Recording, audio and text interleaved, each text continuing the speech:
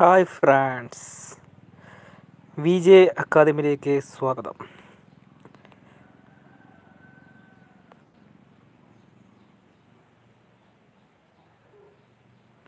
അപ്പോൾ നമ്മളിന്ന് ലൈവിലേക്ക് വന്നതിൻ്റെ കാരണം എന്ന് വെച്ച് കഴിഞ്ഞാൽ കുറച്ച് PSC ക്വസ്റ്റ്യൻസും കാര്യങ്ങളൊക്കെ നമുക്കൊന്ന് പഠിച്ച് നോക്കാം. അപ്പം എല്ലാവരും ചോദ്യങ്ങൾ ഞാൻ ചോദിക്കും. അതിന് ആൻസർ അറിയാവുന്നവർ ഒന്ന് എൻ്റർ ചെയ്യുക, നമ്മളെ കമൻറ്റ് ബോക്സിൽ ആഡ് ചെയ്യാൻ ശ്രമിക്കുക. ഈ ലൈവിൻ്റെ ഈ ക്വസ്റ്റ്യൻ ചോദിച്ച് കഴിയുന്നതോടെ നിങ്ങൾക്ക് ആൻസറും ലഭിക്കുന്നതായിരിക്കും. ഓക്കെ, നമുക്ക് ലൈവ് സ്റ്റാർട്ട് ചെയ്യല്ലേ, ക്വസ്റ്റ്യൻ സ്റ്റാർട്ട് ചെയ്യാം. അപ്പോൾ എല്ലാവരും ഒന്ന് പഠിക്കാൻ ശ്രമിക്കുക, അല്ലെങ്കിൽ ആൻസർ ചെയ്യാൻ ശ്രമിക്കുക. ഞാൻ ക്വസ്റ്റ്യൻ ചോദിക്കാം.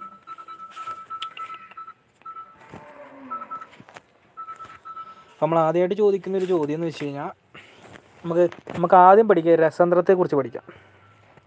കെമിസ്ട്രിയിലെ കുറച്ച് ക്വസ്റ്റ്യൻസ് ആരെങ്കിലും അറിയാമെങ്കിൽ ആൻസർ ചെയ്യുക. ഞാൻ ഈ ക്വസ്റ്റ്യൻ ചോദിച്ച് കഴിയുന്നതിനൊപ്പം തന്നെ നമുക്ക് അതിൻ്റെ ആൻസറും പറഞ്ഞു തരുന്നതാണ്. സോ നമുക്ക് രസതന്ത്രം, അതായത് PSC ചോദിച്ചിട്ടുള്ള രസതന്ത്രവുമായി ബന്ധപ്പെട്ട ക്വസ്റ്റ്യൻസ്, അതായത് PSC ആവർത്തിച്ച ചോദ്യങ്ങൾ, കെമിസ്ട്രിയിൽ നിന്ന് ആവർത്തിച്ച ചോദ്യങ്ങളാണ് ഇന്ന് നമ്മൾ പഠിക്കാൻ പോകുന്നത്. ഓക്കെ, എല്ലാവരും ഇതിൽ കൂടാൻ ശ്രമിക്കുക. ആരും പഠിക്കാതിരിക്കരുത്. നമ്മുടെ എല്ലാ നന്മയ്ക്ക് വേണ്ടിയിട്ടും നമുക്കൊരു ജോലി ലഭിക്കാൻ, കാരണം ഈ ഒരു സമയം ഒരു 21 ദിവസം നമ്മൾ ലോക്ക്ഡൗണായി വീട്ടിൽ തന്നെയാണ്. പല ആവശ്യങ്ങളും നമുക്കിപ്പോൾ എന്താ പറയുക, വീട്ടിൽ തന്നെ ആവശ്യങ്ങൾ സാധിക്കാം. പുറത്തെങ്ങും പോയി കഴിഞ്ഞാൽ പോലീസിൻ്റെ ഭാഗത്തുനിന്നും മറ്റുള്ളവരുടെ ഭാഗത്തുനിന്നും അടി കിട്ടാതിരിക്കാനൊക്കെ ശ്രമിക്കുക. ആവശ്യമുണ്ടെങ്കിൽ മാത്രം പുറത്തിറങ്ങുക. അപ്പോൾ എന്തായാലും വീട്ടിൽ തന്നെയാണ് നമ്മൾ. ഏകദേശം ഒരു 24 മണിക്കൂറിലും 22 മണിക്കൂറും വീട്ടിൽ തന്നെയാണ്. 2 മണിക്കൂർ പോയെങ്കിൽ ആവശ്യങ്ങൾക്ക് പോയെങ്കിലായി. ഓക്കെ, അപ്പോൾ എല്ലാവരും ഈ ഒരു ലൈവിൽ പങ്കുചേർന്ന് നമ്മൾ എന്തായാലും പലരും മൊബൈൽ തന്നെയാണ്. അപ്പോൾ എന്തായാലും പഠിക്കാൻ ശ്രമിക്കുക. ഓക്കെ, അപ്പോൾ ആദ്യമായിട്ട് ചോദിക്കുന്ന ചോദ്യം നമ്മുടെ ആവർത്തന പട്ടിക എന്ന് കേട്ടിട്ടില്ലേ? ആവർത്തന പട്ടികയുടെ പിതാവ് ആരെന്നാണ്? ആരാണ് ആവർത്തന പട്ടികയുടെ പിതാവ്? അതിന് ആൻസർ നിങ്ങൾ കമൻറ്റ് ബോക്സിൽ ആഡ് ചെയ്യുക. അതേപോലെ രണ്ടാമത്തെ ക്വസ്റ്റ്യൻ, ആധുനിക ആവർത്തന പട്ടികയുടെ പിതാവ്. ആർക്കെല്ലാം അറിയെങ്കിൽ ആൻസർ ചെയ്യുക. അതായത് ആവർത്തന പട്ടികയുടെ പിതാവ്, ഞാൻ ആദ്യമായിട്ട് ചോദിച്ച ക്വസ്റ്റ്യൻ, ആരാണ് ആവർത്തന പട്ടികയുടെ പിതാവെന്ന്. രണ്ടാമത്തെ ക്വസ്റ്റ്യൻ, ആധുനിക ആവർത്തന പട്ടികയുടെ പിതാവ്. രണ്ടാമത്തെ ക്വസ്റ്റ്യൻ.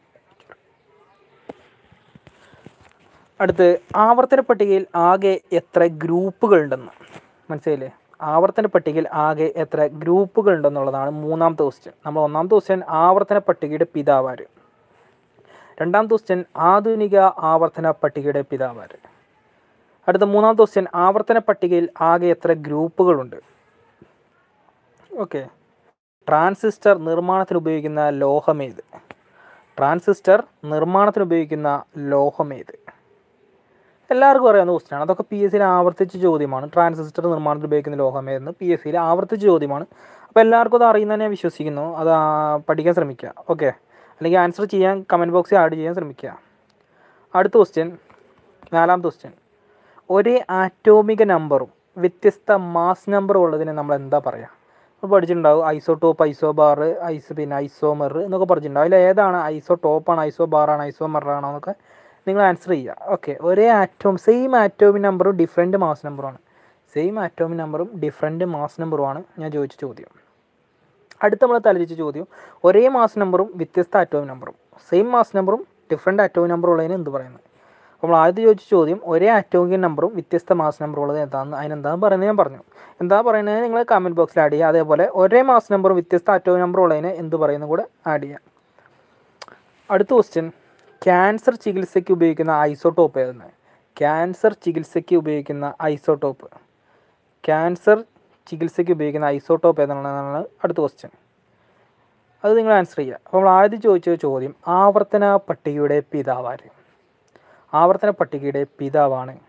മെൻഡലീഫ്. ആധുനിക ആവർത്തന പട്ടികയുടെ പിതാവായിരുന്നു ഞാൻ ചോദിച്ച ചോദ്യം. അത് പഠിക്കാൻ അതിൻ്റെ ആൻസറാണ് മോസ്ലി. അപ്പോൾ PSC ഒരുപാട് തവണ നിരവധി തവണ ആവർത്തിച്ച ചോദ്യമാണ് ആവർത്തന പട്ടികയുടെ പിതാവ്. അതേപോലെ ആധുനിക ആവർത്തന പട്ടികയുടെ പിതാവ് ആരാണ്? ആധുനിക ആവർത്തന പട്ടികയുടെ പിതാവാണ് മോസ്ലി. ആവർത്തന പട്ടികയിൽ ആകെ എത്ര ഗ്രൂപ്പുകളുണ്ട്? അതൊരു ചോദ്യമായിരുന്നു. ആവർത്തന പട്ടികയിൽ ആകെ എത്ര ഗ്രൂപ്പുകളുണ്ട്? എത്രയാണ്? 18 ഗ്രൂപ്പുകളാണ് ആവർത്തന പട്ടികയിലുള്ളത്. 18 ഗ്രൂപ്പുകളാണ് ആവർത്തന പട്ടികയിലുള്ളത്. ആവർത്തന പട്ടികയിൽ ആകെ എത്ര ഗ്രൂപ്പുകളെന്ന് വെച്ച് കഴിഞ്ഞാൽ 18 ഗ്രൂപ്പുകളാണുള്ളത്. അത് നിങ്ങൾ മനസ്സിലാക്കി പഠിക്കുക. ട്രാൻസിസ്റ്റർ നിർമ്മാണത്തിൽ ഉപയോഗിക്കുന്ന ലോഹമാണ് സിലിക്കൺ. ട്രാൻസിസ്റ്റർ നിർമ്മാണത്തിൽ ഉപയോഗിക്കുന്ന ലോഹമാണ് സിലിക്കൺ. എല്ലാവരും മനസ്സിലാക്കി വെക്കുക. ട്രാൻസിസ്റ്റർ നിർമ്മാണത്തിൽ ഉപയോഗിക്കുന്ന ലോഹമായിരുന്നു PSC ചോദിച്ചിട്ടുണ്ട്. അതാണ് സിലിക്കൺ. സിലിക്കണാണ് ലോഹം. അതേപോലെ ഒരേ ആറ്റോമിക നമ്പറും വ്യത്യസ്ത മാസ് നമ്പറും ഉള്ളതിന് നമ്മൾ എന്താ പറയുക? ഐസോടോപ്പ് എന്നാണ് പറയുക. ഒരേ ആറ്റോമിക നമ്പറും വ്യത്യസ്ത മാസ് നമ്പറും, സെയിം ആറ്റോമിക നമ്പർ വ്യത്യസ്ത മാസ് നമ്പറാണ് ഐസോടോപ്പ്. മറക്കാതിരിക്കുക. ഒരേ ആറ്റോമിക് നമ്പറും വ്യത്യസ്ത മാസ് നമ്പർ ഉള്ളതാണ് ഐസോടോപ്പ്. ഒരേ മാസ് നമ്പറും വ്യത്യസ്ത അറ്റോമിക് നമ്പറും ഉള്ളതാണ് ഐസോബാർ. ഒരേ ആറ്റോമിക് നമ്പറും വ്യത്യസ്ത മാസ് നമ്പർ ഉള്ളതാണ് ഐസോബാർ. മനസ്സിലായോ? ഒരേ ആറ്റോമിക് നമ്പറും വ്യത്യസ്ത മാസ് നമ്പർ ഐസോടോപ്പ്. ഒരേ മാസ് നമ്പർ വ്യത്യസ്ത ആറ്റോമിക് നമ്പറും ഐസോബാർ. ഓക്കെ. അടുത്ത നമ്മൾ ചോദിച്ച ചോദ്യം, ക്യാൻസർ ചികിത്സയ്ക്ക് ഉപയോഗിക്കുന്ന ഐസോടോപ്പ് ഏതെന്ന്. ക്യാൻസർ ചികിത്സയ്ക്ക് ഉപയോഗിക്കുന്ന ഐസോടോപ്പാണ് കൊബാൾട്ട് 60. ക്യാൻസർ ചികിത്സയ്ക്ക് ഉപയോഗിക്കുന്ന ഐസോടോപ്പാണ് കൊബാൾട്ട് 60. ക്യാൻസർ ചികിത്സയ്ക്ക് ഉപയോഗിക്കുന്ന ഐസോടോപ്പാണ് കൊബാൾട്ട് 60. മറക്കാതിരിക്കുക. ഞാൻ ഇന്ന് പറഞ്ഞ ക്വസ്റ്റ്യൻസ് PSC ആവർത്തിച്ച ചോദ്യങ്ങളാണ്. ഒരുപാട് തവണ PSC ആവർത്തിച്ച ചോദ്യങ്ങളാണിത്. അതിൽ ആദ്യമായി ചോദിച്ച ചോദ്യം, ആവർത്തന പട്ടികയുടെ പിതാവാണ് മെൻഡലീഫ്. ആധുനിക ആവർത്തന പട്ടികയുടെ പിതാവാണ് മോസ്ലി. ആധുനിക ആവർത്തന പട്ടികയുടെ പിതാവാണ് മോസ്ലി. ആവർത്തന പട്ടികയിൽ ആകെ എത്ര ഗ്രൂപ്പുകളുണ്ട്? ആരും ആൻസർ ചെയ്തിട്ടുണ്ട്. ആവർത്തന പട്ടികയിൽ 18 ഗ്രൂപ്പുകളാണുള്ളത്. ഓക്കെ, മറക്കാതിരിക്കുക. അതേപോലെ ട്രാൻസിസ്റ്റർ നിർമ്മാണത്തിന് ഉപയോഗിക്കുന്ന ലോഹമാണ് സിലിക്കൺ. ട്രാൻസിസ്റ്റർ നിർമ്മാണത്തിന് ഉപയോഗിക്കുന്ന ലോഹമാണ് സിലിക്കൺ. അതും PSC ആവർത്തിച്ച ചോദ്യമാണ്. അതും എല്ലാവരും ശ്രദ്ധിച്ച് പഠിക്കുക. അല്ലെങ്കിൽ ഈ ഒരു വീഡിയോയിൽ കമൻറ്റ് ചെയ്യുക. നിങ്ങൾക്ക് പഠിക്കാനൊരു അവസരമാണ്. ഈ അവസരം നിങ്ങൾ മുതലാക്കുക. ഓക്കെ. അപ്പോൾ ഞാൻ പറഞ്ഞതെന്ന് വെച്ച് കഴിഞ്ഞാൽ എന്താണ്? ആവർത്തന പട്ടികയിൽ ആകെ എത്ര ഗ്രൂപ്പ്? 18. ട്രാൻസിസ്റ്റർ നിർമ്മാണത്തിന് ഉപയോഗിക്കുന്ന ലോഹമാണ് സിലിക്കൺ. പിന്നെ അടുത്തൊരു ചോദ്യം ചോദിച്ചു, ഒരേ ആറ്റോമിക നമ്പറും വ്യത്യസ്ത മാസ് നമ്പർ ഉള്ളതാണ് ഐസോടോപ്പ് എന്ന് ഞാൻ പറഞ്ഞു. ഒരേ ആറ്റോമിക് നമ്പറും വ്യത്യസ്ത മാസ് നമ്പർ ഉള്ളതാണ് ഐസോടോപ്പ്. അതേപോലെ ഒരേ മാസ് നമ്പറും വ്യത്യസ്ത ആറ്റോമിക നമ്പർ ഉള്ളതാണ് ഐസോബാർ. ഒരേ മാസ് നമ്പറും വ്യത്യസ്ത ആറ്റോമിക് നമ്പറുമാണ് ഐസോബാർ. അടുത്ത ക്വസ്റ്റ്യൻ നമ്മൾ പറഞ്ഞു, ക്യാൻസർ ചികിത്സയ്ക്ക് ഉപയോഗിക്കുന്ന ഐസോടോപ്പ് എന്ന്. അത് ഒരു PSC ഏകദേശം ഒരു 10-20 തവണ ചോദിച്ചൊരു ക്വസ്റ്റ്യൻ തന്നെയാണ്. ക്യാൻസർ ചികിത്സയ്ക്ക് ഉപയോഗിക്കുന്ന ഐസോടോപ്പ് കൊബാൾട്ട് 60 ആണ്. ക്യാൻസർ ചികിത്സയ്ക്ക് ഉപയോഗിക്കുന്ന ഐസോടോപ്പാണ് കൊബാൾട്ട് 60. കൊബാൾട്ട് 60. ക്യാൻസർ എന്ന് പറയുമ്പോൾ ഒരു 6ൻ്റെ ചൊവ്വയിൽ നിങ്ങൾ മനസ്സിലാക്കി. ക്യാൻസർ 6ൻ്റെ ചൊവ്വയുണ്ട്. അതുകൊണ്ടാണ് കൊബാൾട്ട് 60 ഒരു 6ൻ്റെ ചൊവ്വ. ഓക്കെ. അടുത്ത ചോദ്യം, അടുത്തൊന്ന് ആൻസർ ചെയ്യാൻ ശ്രമിക്കുക. ഇതിനകത്ത് ഇപ്പോൾ ആരൊക്കെ ആൻസർ ചെയ്തിട്ടുണ്ട്? എന്തായാലും ഒന്നും കൂടെ ഒന്ന് ആൻസർ ചെയ്യുക. എല്ലാവരും ഒന്ന് ആൻസർ ചെയ്യുക. ഓക്കെ. അടുത്ത ചോദ്യത്തിലേക്ക് നമ്മൾ പോവാണ്. ഏറ്റവും ഭാരം കൂടിയ വാതകം ഏത്? ഏറ്റവും ഭാരം കൂടിയ വാതകം. ഏറ്റവും ഭാരം കൂടിയ വാതകം ഏതാ? ഏറ്റവും ഭാരം കൂടിയ വാതകം. ഒന്നാമത്തെ ചോദ്യം, ഏറ്റവും ഭാരം കൂടിയ വാതകം. ആൻസർ ചെയ്യാൻ പറ്റുന്നവർ ആൻസർ ചെയ്യുക. 10 സെക്കൻഡ് തരും. ഏറ്റവും ഭാരം കൂടിയ വാതകം. ഏറ്റവും ഭാരം കൂടിയ വാതകം. രണ്ടാമത്തെ ചോദ്യം, വെളുത്ത സ്വർണം എന്നറിയപ്പെടുന്നത്. വെളുത്ത സ്വർണം എന്നറിയപ്പെടുന്നത് എന്താണ്? വെളുത്ത സ്വർണം എന്നറിയപ്പെടുന്നത് എന്താണ്? 10 സെക്കൻഡ് തരും. ആൻസർ ചെയ്യുക. വെളുത്ത സ്വർണം എന്നറിയപ്പെടുന്നത്. അടുത്തത്, പെൻസിൽ നിർമ്മാണത്തിന് ഉപയോഗിക്കുന്നത് എന്താണ്? പെൻസിൽ നിർമ്മാണത്തിന് ഉപയോഗിക്കുന്നത് എന്താണ്? എന്താണ് പെൻസിൽ നിർമ്മാണത്തിന് ഉപയോഗിക്കുന്നത്? പെൻസിൽ നിർമ്മാണത്തിന് ഉപയോഗിക്കുന്നതിൻ്റെ പേര്. പെൻസിൽ നിർമ്മാണത്തിന് ഉപയോഗിക്കുന്നത് എന്താണ്? ഓക്കെ.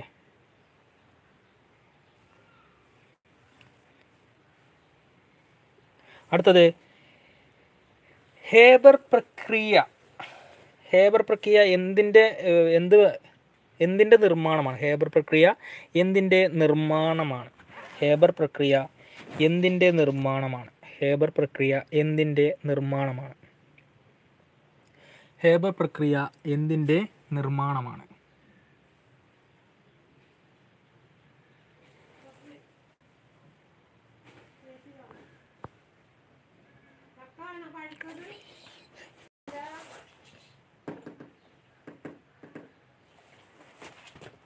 അടുത്ത ചോദ്യം, ഖരാവസ്ഥയിൽ കാണുന്ന ഹാലജൻ. ഖരാവസ്ഥയിൽ കാണുന്ന ഹാലജൻ. ഖരാവസ്ഥയിൽ കാണുന്ന ഹാലജൻ്റെ പേര്. ഖരാവസ്ഥയിൽ കാണുന്ന ഹാലജൻ ഏതാണ്? ഖരാവസ്ഥയിൽ കാണുന്ന ഹാലജൻ. ഓക്കെ. കണ്ണാടിയിൽ പൂശുന്ന മെർക്കുറി, അതിൻ്റെ പേരാണ് കണ്ണാടിയിൽ പൂശുന്ന മെർക്കുറി അല്ലേ? അതിന് പറയുന്നൊരു പേരുണ്ട്. എന്താണത്? കണ്ണാടി പൂശുന്ന മെർക്കുറിക്ക് പറയുന്ന പേര്.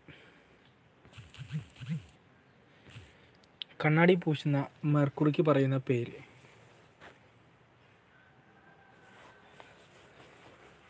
എഴുതിയില്ലേ? കമൻറ്റ് ബോക്സിൽ ആഡ് ചെയ്യാം. അടുത്ത ക്വസ്റ്റ്യൻ, ധാന്യങ്ങൾ കേടുകൂടാതെ സൂക്ഷിക്കാൻ ഉപയോഗിക്കുന്നത് എന്താണ്? ധാന്യങ്ങൾ നമ്മൾ കേടുകൂടാതെ സൂക്ഷിക്കാൻ ഉപയോഗിക്കുന്നതിന് ഉപയോഗിക്കുന്നൊരു ഇതുണ്ട്. അതിന് പറയുന്ന പേരെന്താണ്?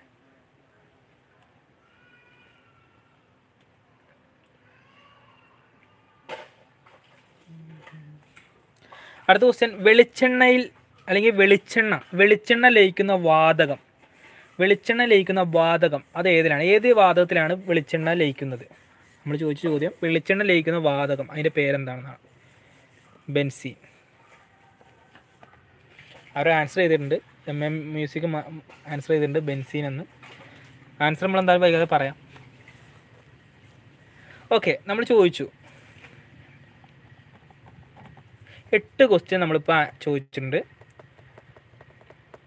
നമ്മളിനി ആൻസർ പറയുകയാണ്. ഏറ്റവും ഭാരം കൂടിയ വാതകം റാഡോൺ ആണ്. ഏറ്റവും ഭാരം കൂടിയ വാതകമാണ് റാഡോൺ. മറക്കാതിരിക്കുക, ഏറ്റവും ഭാരം കൂടിയ വാതകമാണ് റാഡോൺ. വെളുത്ത സ്വർണം എന്നറിയപ്പെടുന്നത് പ്ലാറ്റിനമാണ്. പെൻസിൽ നിർമ്മാണത്തിന് ഉപയോഗിക്കുന്ന ഗ്രാഫൈറ്റ് ആണ്. ഹേബർ പ്രക്രിയ എന്ന് പറയുന്നത് അമോണിയയുടെ നിർമ്മാണമാണ്. ഖരാവസ്ഥയിൽ കാണുന്ന ഹാലജൻ ഏതാണ്? അസ്റ്റാറ്റിൻ ആണ്. ഖരാവസ്ഥയിൽ കാണുന്ന ഹാലജനാണ് അസ്റ്റാറ്റിൻ. കണ്ണാടിയിൽ പൂശുന്ന മെർക്കുറിയാണ് ടിൻ അമാൽഗം.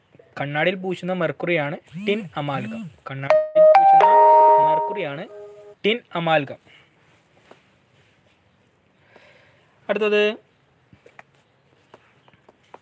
ധാന്യങ്ങൾ കേടുകൂടാതെ സൂക്ഷിക്കാൻ ഉപയോഗിക്കുന്നത് സോഡിയം സിട്രേറ്റ് ആണ്. ധാന്യങ്ങൾ കേടുകൂടാതെ സൂക്ഷിക്കാൻ ഉപയോഗിക്കുന്നത് സോഡിയം സിട്രേറ്റ് ആണ്. ഓക്കെ. അടുത്തത്, വെളിച്ചെണ്ണ ലയിക്കുന്ന വാതകമാണ് ബെൻസീൻ. ഓക്കെ, ഇത്ര ക്വസ്റ്റ്യൻ നിങ്ങൾ പഠിച്ചു വെച്ചു. എങ്ങനെ ഇത് പഠിച്ചു വെച്ച് കഴിഞ്ഞാൽ നിങ്ങൾക്ക് 1 മാർക്ക് സ്കോർ ചെയ്യാൻ പറ്റും. കെമിസ്ട്രി ഭാഗത്തുനിന്ന് 1 മാർക്ക് സ്കോർ ചെയ്യാൻ സാധിക്കും. ഓക്കെ, അടുത്ത നമ്മൾ പഠിക്കുകയാണ്. ഓക്കെ അല്ലേ? എല്ലാവരും ഒന്ന് ആക്റ്റീവായി വരിക കേട്ടോ.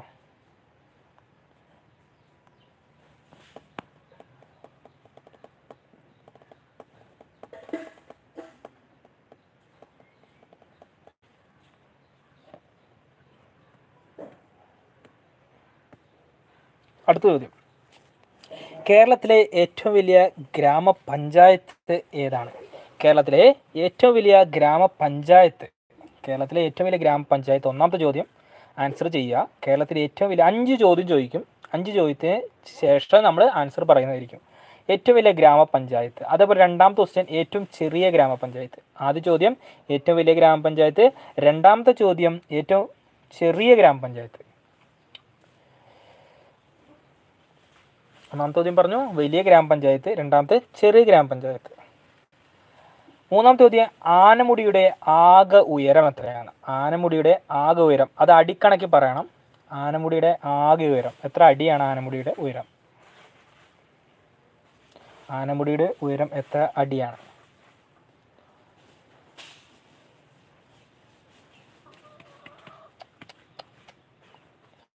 അടുത്ത ചോദ്യം ആരോ ആൻസർ ചെയ്തിട്ടുണ്ട്. 2695 വിഷ്ണു MMUCക്ക് 2695 ആൻസർ ചെയ്തിട്ടുണ്ട്.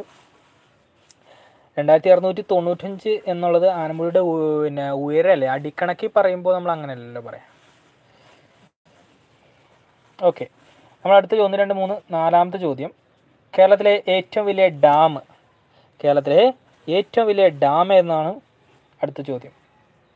കേരളത്തിലെ ഏറ്റവും വലിയ ഡാമാണ് അത് ഏതെന്ന് ആൻസർ ചെയ്യുക. കേരളത്തിലെ ഏറ്റവും വലിയ ഡാം.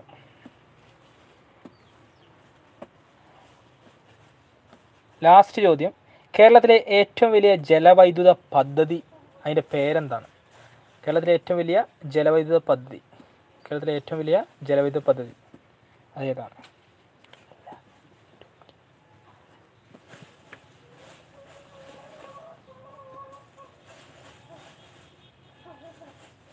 കേരളത്തിലെ ഏറ്റവും വലിയ ജലവൈദ്യുതി ഏതാണ്? ഓക്കെ, ആൻസർ ചെയ്തെന്ന് വിചാരിക്കുന്നു. അടുത്ത നമ്മൾ പോവാണ്, ആൻസറിലേക്ക് പോവാണ്. നമ്മൾ ആദ്യം ചോദിച്ച ചോദ്യം, കേരളത്തിലെ ഏറ്റവും വലിയ ഗ്രാമപഞ്ചായത്ത്. കേരളത്തിലെ ഏറ്റവും വലിയ ഗ്രാമപഞ്ചായത്ത് ആരെല്ലാം ആൻസർ ചെയ്തിട്ടുണ്ടോ? കേരളത്തിലെ ഏറ്റവും വലിയ ഗ്രാമപഞ്ചായത്താണ്, ആരും ആൻസർ ചെയ്തില്ല, കുമളിയാണ് ഗ്രാമപഞ്ചായത്ത്. കേരളത്തിലെ ഏറ്റവും വലിയ ഗ്രാമപഞ്ചായത്താണ് കുമളി. കേരളത്തിലെ ഏറ്റവും വലിയ ഗ്രാമപഞ്ചായത്താണ് കുമളി, മറക്കാതിരിക്കുക. രണ്ടാമത്തെ ചോദ്യം, കേരളത്തിലെ ഏറ്റവും ചെറിയ ഗ്രാമപഞ്ചായത്ത്. അത് ഒരാൾ ആൻസർ ചെയ്തിട്ടുണ്ട്, MMUCക്ക് ആൻസർ ചെയ്തിട്ടുണ്ട്. കേരളത്തിലെ ഏറ്റവും ചെറിയ ഗ്രാമപഞ്ചായത്താണ് വളപട്ടണം ഗ്രാമപഞ്ചായത്ത്. കേരളത്തിലെ ഏറ്റവും ചെറിയ ഗ്രാമപഞ്ചായത്താണ് വളപട്ടണം ഗ്രാമപഞ്ചായത്ത്.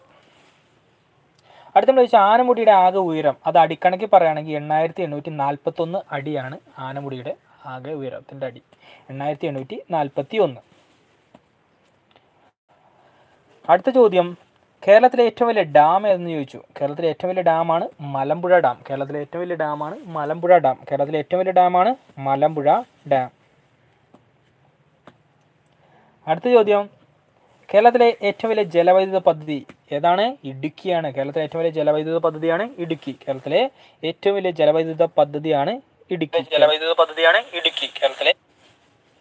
കേരളത്തിലെ ഏറ്റവും വലിയ ജലവൈദ്യുത പദ്ധതിയാണ് ഇടുക്കി. കേരളത്തിലെ ഏറ്റവും വലിയ ജലവൈദ്യുത പദ്ധതിയാണ് ഇടുക്കി.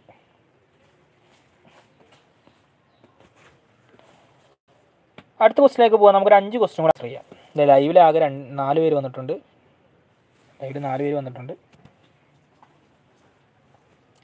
കേരളത്തിലെ ആദ്യ സമ്പൂർണ്ണ വൈദ്യുതീകരിച്ച പട്ടണം ഏത്? ആൻസർ ചെയ്യുക. കേരളത്തിലെ ആദ്യ സമ്പൂർണ്ണ വൈദ്യുതീകരിച്ച പട്ടണം. ഒന്നാമത്തെ ചോദ്യം. ഒരു 3 ചോദ്യം ഞാൻ ഇപ്പോൾ ചോദിക്കും, വൈദ്യുതിയുമായി ബന്ധപ്പെട്ട ഒരു 3 ചോദ്യം, അത് ആൻസർ ചെയ്യുക. കേരളത്തിലെ ആദ്യ സമ്പൂർണ്ണ വൈദ്യുതീകരിച്ച പട്ടണം ഏത്? കേരളത്തിലെ ആദ്യ സമ്പൂർണ്ണ വൈദ്യുതീകരിച്ച പട്ടണം.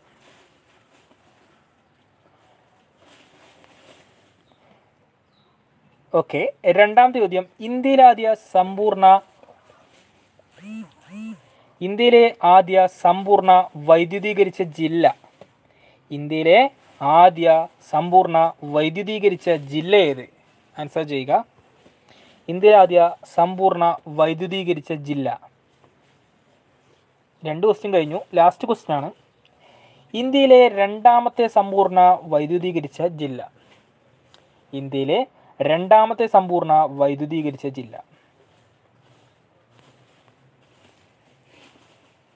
അപ്പോൾ ആദ്യമായിട്ട് ചോദിച്ച ചോദ്യം, കേരളത്തിലെ ആദ്യ സമ്പൂർണ്ണ വൈദ്യുതീകരിച്ച പട്ടണം ഏതെന്ന്. അതിൽ ആൻസർ 2 പേര് ചെയ്തിട്ടുണ്ട്. തിരുവനന്തപുരം ശരിയാണ്, വളരെ ശരിയാണ്. തിരുവനന്തപുരം ശരി ഉത്തരമാണ്. Very good. രണ്ടാമത്തെ ചോദ്യം, ഇന്ത്യയിലെ ആദ്യ സമ്പൂർണ്ണ വൈദ്യുതീകരിച്ച ജില്ല. ഇന്ത്യയിലെ ആദ്യ സമ്പൂർണ്ണ വൈദ്യുതീകരിച്ച ജില്ല ആരും ആൻസർ ചെയ്തിട്ടില്ല. ഇന്ത്യയിലെ ആദ്യ സമ്പൂർണ്ണ വൈദ്യുതീകരിച്ച ജില്ലയാണ് പാലക്കാട്. ഇന്ത്യയിലെ ആദ്യ സമ്പൂർണ്ണ വൈദ്യുതീകരിച്ച പട്ടണം അല്ലെങ്കിൽ ഇന്ത്യയിലെ ആദ്യ സമ്പൂർണ്ണ വൈദ്യുതീകരിച്ച ജില്ലയാണ് പാലക്കാട്. കേരളത്തിലെ ആദ്യ സമ്പൂർണ്ണ വൈദ്യുതീകരിച്ച പട്ടണമാണ് തിരുവനന്തപുരം.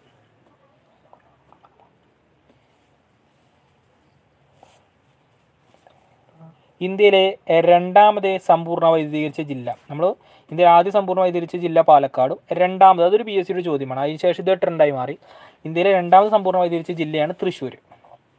ആദ്യം പാലക്കാടും രണ്ടാമത് തൃശ്ശൂരുമാണ്. കേരളത്തിലെ ആദ്യ സമ്പൂർണ്ണ വൈദ്യുതീകരിച്ച പട്ടണം എന്ന് PSC എടുത്തു ചോദിച്ചാൽ തിരുവനന്തപുരം എന്നും കറപ്പിക്കേണ്ടതാണ്. Okay,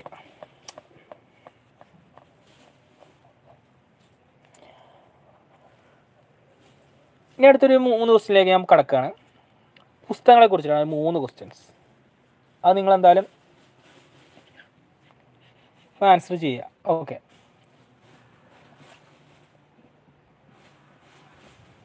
Malabar state manual രചിച്ചതാര്? Malabar state manual രചിച്ചതാര്? ഒന്നാമത്തെ ചോദ്യമാണ്, Malabar state manual രചിച്ചതാര്? Malabar state manual രചിച്ചതാര്? ഒന്നാമത്തെ ചോദ്യം. രണ്ടാമത്തെ ചോദ്യം, Travancore state manual രചിച്ചതാര്? Travancore state manual രചിച്ചതാര്? Travancore state manual രചിച്ചതാര്?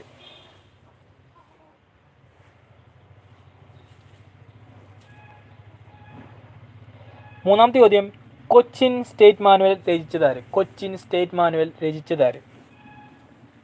Cochin state manual രചിച്ചതാര്? ഒന്നാമത്തെ ചോദ്യം മലബാർ സ്റ്റേറ്റ് മാനുവൽ, രണ്ടാമത്തെ ചോദ്യം ട്രാവൻകൂർ സ്റ്റേറ്റ് മാനുവൽ, മൂന്നാമത്തെ ചോദ്യം കൊച്ചിൻ സ്റ്റേറ്റ് മാനുവൽ. ഓക്കെ, ആരൊക്കെ ആൻസർ നൽകിയിട്ടുണ്ട്? MMSCക്ക് വില്യം ലോഗൻ, നാഗയ്യ എന്നൊക്കെ ആൻസർ നൽകിയിട്ടുണ്ട്. എന്തായാലും നമുക്ക് അവർ ശരിയാണോ പറഞ്ഞത് നോക്കാം. ഓക്കെ, അപ്പോൾ ആദ്യമായി ചോദിച്ച ചോദ്യം, മലബാർ സ്റ്റേറ്റ് മാനുവൽ രചിച്ചത് വില്യം ലോഗനാണ്. മലബാർ സ്റ്റേറ്റ് മാനുവൽ രചിച്ചത് വില്യം ലോഗനാണ്. ഓക്കെ, അത് ആൻസർ ചെയ്തിട്ടുണ്ട്. MMSCക്ക് കറക്റ്റ് ഉത്തരമാണ്. രണ്ടാമത്തെ ചോദ്യം നമ്മൾ ചോദിച്ചു, ട്രാവൻകൂർ സ്റ്റേറ്റ് മാനുവൽ രചിച്ചത്, അത് വിഷ്ണു ടി ആൻസർ ചെയ്തിട്ടുണ്ട്, നാഗം അയ്യ എന്ന് ആൻസർ ചെയ്തിട്ടുണ്ട്, നാഗം അയ്യ. പക്ഷേ നാഗയ്യാണ് ശരിക്കും ഉത്തരം. സാരമില്ല, നമുക്ക് എന്തായാലും ഓപ്ഷനിൽ 4 ഉത്തരം കാണുമ്പോൾ നമുക്ക് കറപ്പിക്കാൻ സാധിച്ചാൽ മതി. ഓക്കെ, അടുത്തത് കൊച്ചിൻ സ്റ്റേറ്റ് മാനുവൽ രചിച്ചത് C Achyuta മേനോനാണ്. Cochin state manual രചിച്ചത് സി അച്യുത മേനോനാണ്. ഓക്കെ അല്ലേ? അത് മലബാർ വില്യം ലോഗനും, ട്രാവൻകൂർ നാഗയ്യയും, കൊച്ചി ആണെങ്കിലോ അച്യുത മേനോനും. ഓക്കെ അല്ലേ? ഓക്കെ, അടുത്തൊരു 3 ക്വസ്റ്റ്യൻ നമുക്ക് നോക്കാം. എല്ലാവരും ആൻസർ ചെയ്യാൻ ശ്രമിക്കുക. ഓക്കെ, അടുത്തൊരു 3 ക്വസ്റ്റ്യൻ. ശില്പനഗരം എന്നറിയപ്പെടുന്നത്, ശില്പനഗരം എന്നറിയപ്പെടുന്ന ജില്ല, കേരളത്തിലെ ജില്ല ഏത്? ശില്പനഗരം. അതുപോലെ ചുമർ ചിത്ര നഗരം എന്നറിയപ്പെടുന്ന കേരളത്തിലെ ജില്ല ഏത്? മൂന്നാമത്തെ ചോദ്യം, പ്രതിമകളുടെ നഗരം എന്നറിയപ്പെടുന്ന കേരളത്തിലെ ജില്ല ഏത്? ഒന്നാമത്തെ ചോദ്യം ശില്പനഗരം, ഏതാ ജില്ല? ആൻസർ ചെയ്യുക. രണ്ടാമത്തെ ചോദ്യം ചുമർ ചിത്ര നഗരം, മൂന്നാമത്തെ ചോദ്യം പ്രതിമകളുടെ നഗരം എന്നറിയപ്പെടുന്നത്. ചുമർ ചിത്ര നഗരം, മൂന്നാമത്തെ ചോദ്യം പ്രതിമകളുടെ നഗരം. ചിലരൊക്കെ ആൻസർ ചെയ്തിട്ടുണ്ട്, നോക്കാം നമുക്ക് ശരിയാണോ കേട്ടോ. ഓക്കെ, എന്തായാലും നമുക്ക് തെറ്റിയെന്ന് വെച്ച് കുഴപ്പമൊന്നുമില്ല. കാര്യങ്ങൾ തെറ്റിയെന്നിട്ടാണ് നമ്മൾ പഠിക്കുക. ഒരു തെറ്റിൽ നിന്നാണ് ശരിയിലേക്ക് പോവുക അല്ലേ? അപ്പോൾ എന്തായാലും അത് തെറ്റിയെന്ന് വെച്ച് കുഴപ്പമൊന്നുമില്ല. ഈ അവസരം നമ്മൾ പഠിക്കേണ്ട സമയത്ത് കൃത്യമായിട്ട് പഠിക്കുക. നമുക്ക് ഇത് ഒരുക്കിയിരിക്കുന്നത് വെച്ച് കഴിഞ്ഞാൽ എല്ലാവർക്കും, ഫ്രീ ആയിട്ടിരിക്കുന്നവർക്ക് എല്ലാവർക്കും ആൻസർ ചെയ്യാം. നമുക്കിതൊരു വലിയൊരു പ്ലാറ്റ്ഫോമായിട്ട് ഉപയോഗിക്കാം. ഓക്കെ, നമ്മൾ ചോദിച്ച ചോദ്യങ്ങൾ കണക്ട് ചെയ്തിട്ടുള്ള ക്വസ്റ്റ്യൻസാണ് ഞാൻ ചോദിച്ചിട്ടുള്ളത്. നമ്മൾ പുസ്തകങ്ങളെക്കുറിച്ച് ചോദിച്ചു. ആദ്യം കെമിസ്ട്രീനെ കുറിച്ച് നമ്മൾ പഠിച്ചു. പിന്നെ വൈദ്യുതീകരിച്ച് നമ്മൾ പഞ്ചായത്ത്, ഏറ്റവും കൂടുതൽ വലിയ പഞ്ചായത്ത്, ചെറിയ പഞ്ചായത്ത് എന്നുള്ള രീതി നമ്മൾ പഠിച്ചു. മൂന്നാമത്തെ ആദ്യം വൈദ്യുതീകരിച്ചതിനെ കുറിച്ച് പഠിച്ചു, ജില്ലകളെക്കുറിച്ച് പഠിച്ചു. പിന്നെ നമ്മൾ പഠിച്ചതെന്ന് വെച്ച് കഴിഞ്ഞാൽ പുസ്തകം രചിച്ചത് ആരെക്കുറിച്ചെന്ന് പഠിച്ചു. അത് PSC ചോദിച്ചിട്ടുള്ള മാത്രമാണ് നമ്മളിന്ന് പഠിച്ചിട്ടുള്ളത്. ഓക്കെ, അടുത്ത നമ്മൾ പഠിച്ചത് ചോദിച്ച ചോദ്യം ശില്പനഗരം, ചുമർ ചിത്ര നഗരം, പ്രതിമകളുടെ നഗരം. ആരൊക്കെ ആൻസർ ചെയ്തിട്ടുണ്ട് ശരിയാണോ നോക്കാം. ആദ്യമായിട്ട് ശില്പിത ജില്ലയാണ്, നമ്മുടെ തൊട്ടടുത്ത് അയൽവക്കായ ജില്ലയാണ്. ഏതാണ്? കോഴിക്കോടാണ്. അതായത് മലപ്പുറം ജില്ലയിൽ നിന്നാണ് നമ്മൾ ആൻസർ ചെയ്യുന്നത്. അപ്പോൾ മലപ്പുറം ജില്ലേൻ്റെ തൊട്ടടുത്ത ജില്ലയാണ് കോഴിക്കോട്. ശില്പനഗരം കോഴിക്കോടാണ്. ശില്പനഗരം എന്നറിയപ്പെടുന്നത് കോഴിക്കോടാണ്. 2, ചുമർ ചിത്ര നഗരം എന്നറിയപ്പെടുന്നത് കോട്ടയമാണ്. ചുമർ ചിത്ര നഗരം എന്നറിയപ്പെടുന്നത് കോട്ടയമാണ്. പ്രതിമകളുടെ നഗരം തിരുവനന്തപുരമാണ്. നമ്മൾ ആദ്യമായിട്ട് ചോദിച്ചു ശില്പനഗരം എന്നറിയപ്പെടുന്നത്, ഞാൻ മലപ്പുറം ജില്ല ആയതുകൊണ്ട് തന്നെയാണ് ഞാൻ പറഞ്ഞത് നമ്മുടെ അടുത്ത ജില്ല എന്ന് പറഞ്ഞത്. അപ്പോൾ അതുകൊണ്ട് കോഴിക്കോടാണ് ശില്പനഗരം. ചുമർ ചിത്ര നഗരം കോട്ടയമാണ്, പ്രതിമകളുടെ നഗരം തിരുവനന്തപുരമാണ്. ഓക്കെ അല്ലേ? അപ്പം ശില്പനഗരം കോഴിക്കോടും, ചുമർ ചിത്ര നഗരം കോട്ടയവും, പ്രതിമകളുടെ നഗരം തിരുവനന്തപുരവുമാണ്. ഓക്കെ, അതേപോലെ PSCൻ്റെ വേറൊരു ചോദ്യമാണ്, ലാസ്റ്റ് ഗ്രേഡ് LD പോലെ എക്സാമുകളിലൊക്കെ ചോദിച്ചൊരു ചോദ്യമാണ്. നമുക്ക് അതിനെക്കുറിച്ച് നോക്കാം. അതായത് കേരളത്തിലെ ആകെ സാക്ഷരത എത്ര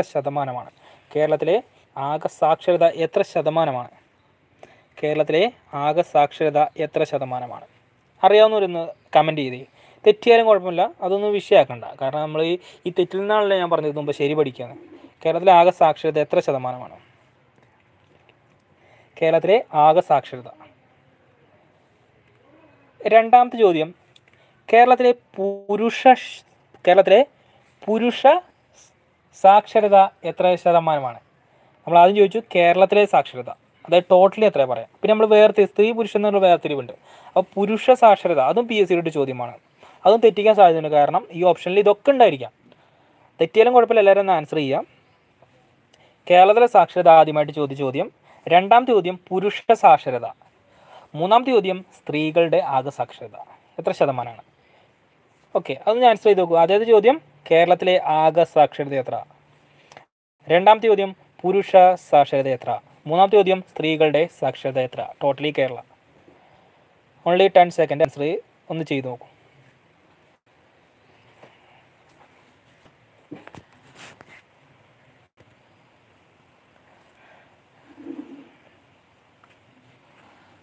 ഓക്കെ ഓക്കെ അപ്പോൾ നമ്മൾ ആദ്യമായിട്ട് ചോദിച്ചു കേരളത്തിലെ ആകെ സാക്ഷരത. കേരളത്തിലെ ആകെ സാക്ഷരതയാണ്. ആൻസർ ചെയ്തിട്ടുണ്ടാരോ? ഗോപിക ആൻസർ ചെയ്തത് 96.91. അത് തെറ്റുത്തരാണ്. അത് MMUCക്ക് ആൻസർ ചെയ്തിട്ടുണ്ട് 93.91. അത് വളരെ ശരിയാണ്, ശരിയായ ഉത്തരമാണ്. 93.91 കേരളത്തിലെ ആകെ സാക്ഷരത. Right answer MMUCക്ക്.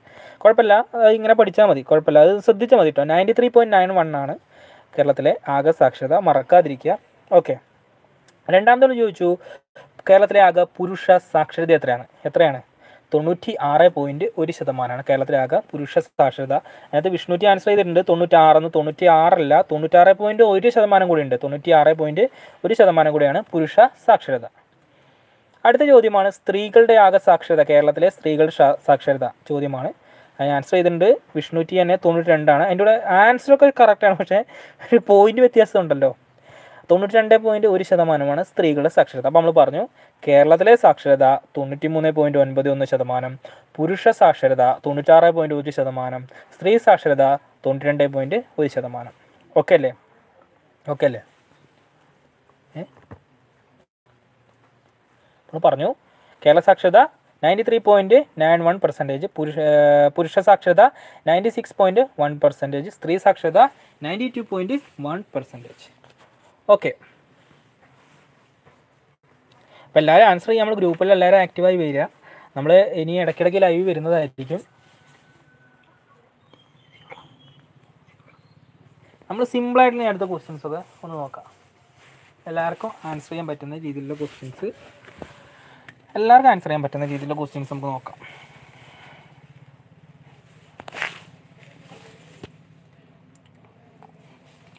അടുത്തൊരു ചോദ്യം, എല്ലാവരും ആൻസർ ചെയ്യാം കേട്ടോ. ഓക്കെ, നമ്മൾ ഈ അവസരങ്ങളൊക്കെ മുതലാക്കുക എന്നാണ് നമുക്ക് പറയുന്നത്. കാരണം എന്തായാലും നമ്മൾ വീട്ടിൽ വെറുതെ ഇരിക്കുകയാണ്. അപ്പോൾ ഇങ്ങനെയുള്ള ലൈവ് ചാനലുകളിലും PSC ക്വസ്റ്റ്യൻസ് ലൈവിലൊക്കെ പങ്കാളിയാവുക.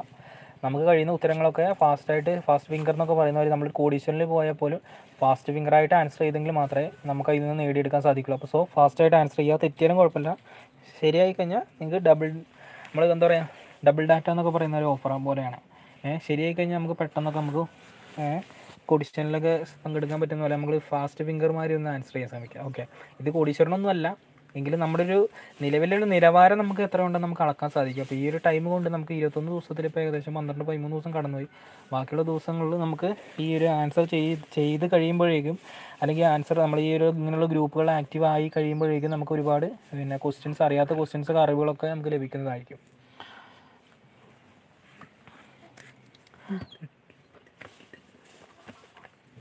അടുത്തൊരു 3 ക്വസ്റ്റ്യൻ നമുക്ക് നോക്കാം.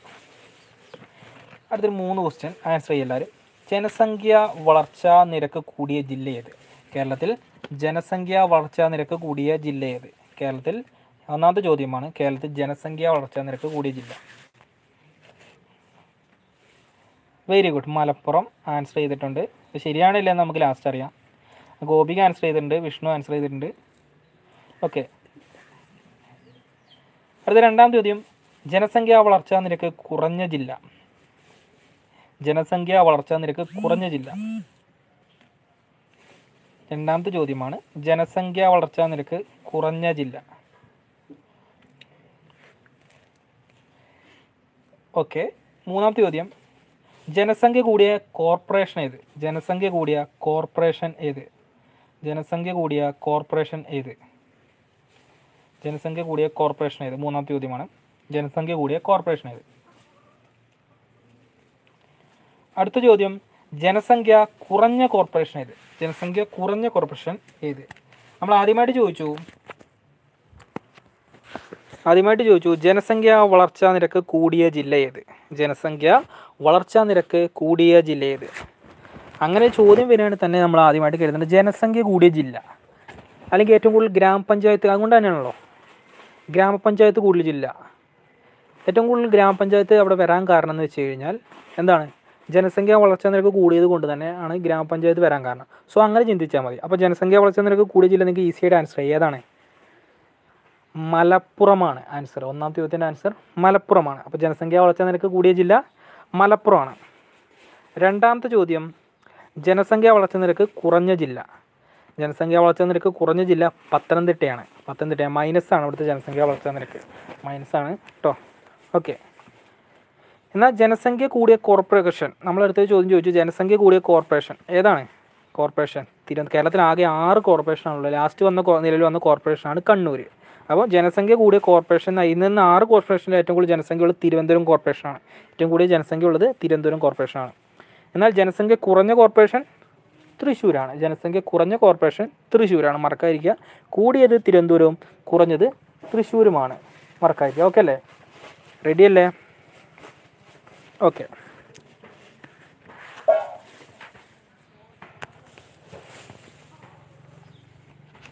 അടുത്ത ക്വസ്റ്റ്യനായിട്ട് പോവാം നമുക്ക്. അപ്പോൾ എന്തെങ്കിലും സംശയം PSC ആയിട്ട് ബന്ധപ്പെട്ട ക്വസ്റ്റ്യൻസോ എന്തെങ്കിലും സംശയമുള്ളവർക്ക് ചോദിക്കുകയോ എന്തെങ്കിലുമൊക്കെ ചെയ്യാം. ഓക്കെ, നമ്മുടെ ഇടയ്ക്ക് ആൻസർ നൽകുന്നതാണ്. നമുക്ക് ഇതിലേക്ക് ആൻസറും എല്ലാം കറക്റ്റായിട്ട് പഠിച്ച് പോവാം. എന്തെങ്കിലുമൊക്കെ സംശയമോ നിങ്ങൾക്ക് ആരും വേണ്ടി ചോദിക്കാം. നമുക്ക് PSC ആയിട്ട് ബന്ധപ്പെട്ട എക്സാമുകളെ ബന്ധപ്പെട്ട സംശയങ്ങൾ എന്തുവേണമെങ്കിലും ചോദിക്കാം, ദൂരീകരിക്കാവുന്ന നമുക്ക് ഈ ലൈവിലൂടെ ദൂരീകരിക്കാവുന്നതാണ്. ലൈവിൽ ഏകദേശം നമ്മൾ ഇനി എല്ലാവരും ആക്റ്റീവ് ആവുക. ഇടയ്ക്കിടയ്ക്ക് ലൈവ് വരുന്നതാണ് ഈ ഒരു ദിവസങ്ങളിൽ. ഓക്കെ, നമുക്കിനി അടുത്ത ഗവേഷണ കേന്ദ്രങ്ങൾ പഠിക്കാം. കേരളത്തിലെ ചില ഗവേഷണ കേന്ദ്രങ്ങൾ, PSC ചോദിച്ചിട്ടുള്ള ഗവേഷണ കേന്ദ്രങ്ങൾ ഒന്ന് പഠിച്ചു നോക്കാം. ഓക്കെ, നമുക്കൊരു 3 വെച്ച് ആദ്യം പഠിച്ചു നോക്കാം. അതിൻ്റെ ആൻസർ നിങ്ങൾ ആൻസർ ചെയ്യുക. ഓക്കെ, വളരെ സിമ്പിളായിട്ട് നിങ്ങൾക്ക് ചെയ്യാനും പറ്റും. ആദ്യമായിട്ടുള്ള ചോദ്യം, ഏലം ഗവേഷണ കേന്ദ്രം എവിടെ? കേരളത്തിൽ ഏലം ഗവേഷണ കേന്ദ്രം എവിടെ സ്ഥിതി ചെയ്യുന്നു? കേരളത്തിൽ ഏലം ഗവേഷണ കേന്ദ്രം സ്ഥിതി ചെയ്യുന്നത് എവിടെ? കേരളത്തിൽ ഏലം ഗവേഷണ കേന്ദ്രം സ്ഥിതി ചെയ്യുന്നത് എവിടെ?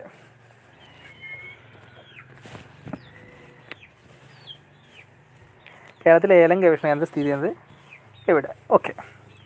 രണ്ടാമത്തെ ചോദ്യം, കേരളത്തിൽ കശുവണ്ടി ഗവേഷണ കേന്ദ്രം സ്ഥിതി ചെയ്യുന്നത് എവിടെ? കേരളത്തിൽ കശുവണ്ടി ഗവേഷണ കേന്ദ്രം സ്ഥിതി ചെയ്യുന്നത് എവിടെ? കേരളത്തിൽ കശുവണ്ടി ഗവേഷണ കേന്ദ്രം സ്ഥിതി ചെയ്യുന്നത് എവിടെ? Very good. മൂന്നാമത്തെ ചോദ്യം, കേരളത്തിൽ റബ്ബർ ഗവേഷണ കേന്ദ്രം സ്ഥിതി ചെയ്യുന്നത് എവിടെ? കേരളത്തിൽ റബ്ബർ ഗവേഷണ കേന്ദ്രം സ്ഥിതി ചെയ്യുന്നത് എവിടെ? കേരളത്തിൽ റബ്ബർ ഗവേഷണ കേന്ദ്രം സ്ഥിതി ചെയ്യുന്നത് എവിടെ? നമ്മൾ 3 ചോദ്യമാണ് ചോദിച്ചിട്ടുള്ളത്. ആദ്യ ചോദ്യം ഏലം ഗവേഷണ കേന്ദ്രം, രണ്ടാമത്തെ ചോദ്യം കശുവണ്ടി ഗവേഷണ കേന്ദ്രം, മൂന്നാമത്തെ ചോദ്യം റബ്ബർ ഗവേഷണ കേന്ദ്രം. അപ്പോൾ ആദ്യമായിട്ട് ചോദിച്ച ചോദ്യം ഏലം ഗവേഷണ കേന്ദ്രത്തെ answer Pampadumpara. Vishnu T answer ചെയ്തിട്ടുണ്ട്, അതേപോലെ ഗോപിക ജയസ് ആൻസർ ചെയ്തിട്ടുണ്ട്. Very good. Pampadumpara right answer ആണ്. അതെവിടെയാണ്, ഏത് ജില്ലയിലാണെന്ന് ചോദിച്ചു കഴിഞ്ഞാൽ ഒന്നുകൂടെ പഠിക്കുക, ഇടുക്കി ജില്ലയിലാണ്. പാമ്പാടുംപാറ ഇടുക്കി ജില്ലയിലാണെന്ന് കൂടി മനസ്സിലാക്കുക. ഓക്കെ, അടുത്ത നമ്മൾ ചോദിച്ച ചോദ്യമാണ് കശുവണ്ടി ഗവേഷണ കേന്ദ്രം സ്ഥിതി ചെയ്യുന്നത് എവിടെ? കശുവണ്ടി ഗവേഷണ കേന്ദ്രം സ്ഥിതി ചെയ്യുന്നത് എവിടെ? എവിടെയാണ്? ആനക്കയം. ആനക്കയം എവിടെയാണെന്ന് ചോദിച്ചിട്ടുണ്ട് PSC. എവിടെയാണ് ആനക്കയം? മലപ്പുറം ജില്ലയിലാണ്. ആനക്കയം എന്ന് പറയുന്നത് മലപ്പുറം ജില്ലയിലാണ് സ്ഥിതി ചെയ്യുന്നത്. ഓക്കെ, അടുത്ത മൂന്നാമത്തെ ചോദ്യം റബ്ബർ ഗവേഷണ കേന്ദ്രം. റബ്ബർ ഗവേഷണ കേന്ദ്രം സ്ഥിതി ചെയ്യുന്നത് കോട്ടയമാണ്. റബ്ബർ ഗവേഷണ കേന്ദ്രം കോട്ടയമാണ്. അത് കോട്ടയം തന്നെയാണ് ആൻസർ. ഓക്കെ, അതിനകത്ത് ഗോപിക കോട്ടയം ആൻസർ ചെയ്തിട്ടുണ്ട്, അതുപോലെ വിഷ്ണു ആൻസർ ചെയ്തിട്ടുണ്ട്. Very good. കോട്ടയം ആൻസർ ചെയ്തിട്ടുണ്ട്. Very good. ഓക്കെ, അടുത്ത ഗവേഷണ കേന്ദ്രം 3 വെച്ച് നമുക്ക് നോക്കാം. കേരളത്തിൽ കുരുമുളക് ഗവേഷണ കേന്ദ്രം സ്ഥിതി ചെയ്യുന്നത് എവിടെ? കേരളത്തിൽ കുരുമുളക് ഗവേഷണ കേന്ദ്രം സ്ഥിതി ചെയ്യുന്നത് എവിടെ? നിങ്ങൾ സ്ഥലം എഴുതണം, അത് ഏത് ജില്ലയിലാണെന്ന് കൂടി എഴുതുക. ഓക്കെ, കേരളത്തിൽ കുരുമുളക് ഗവേഷണ കേന്ദ്രം സ്ഥിതി ചെയ്യുന്നത് എവിടെ? അത് ജില്ല കൂടി എഴുതാൻ ശ്രമിക്കുക. ഓക്കെ, നമുക്ക് ജില്ല കൂടെ അതിൻ്റെ ഒപ്പം പഠിച്ചു പോവാം.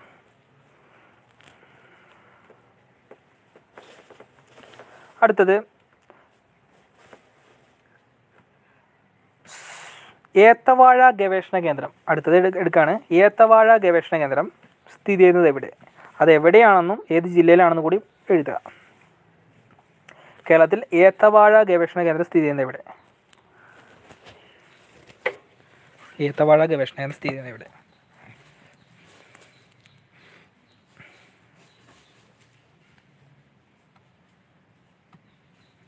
ഓക്കെ, അടുത്ത ചോദ്യം. കേരളത്തിൽ ഇഞ്ചി ഗവേഷണ കേന്ദ്രം സ്ഥിതി ചെയ്യുന്നത് എവിടെ? കേരളത്തിൽ ഇഞ്ചി ഗവേഷണ കേന്ദ്രം സ്ഥിതി ചെയ്യുന്നത് എവിടെ? അത് എവിടെയാണെന്നും ഏത് ജില്ലയിലാണെന്നും കൂടി എഴുതുക.